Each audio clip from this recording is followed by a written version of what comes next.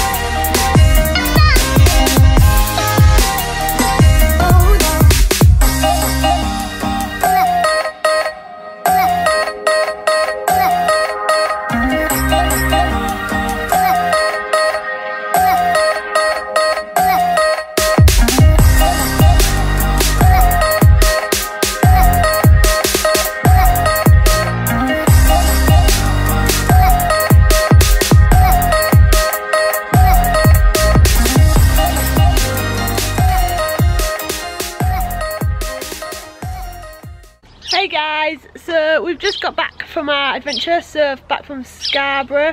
So the idea was that we spent the full day doing activities on the coast. So we were meant to do the morning of surfing, and then the afternoon we were meant to go kayaking or paddleboarding.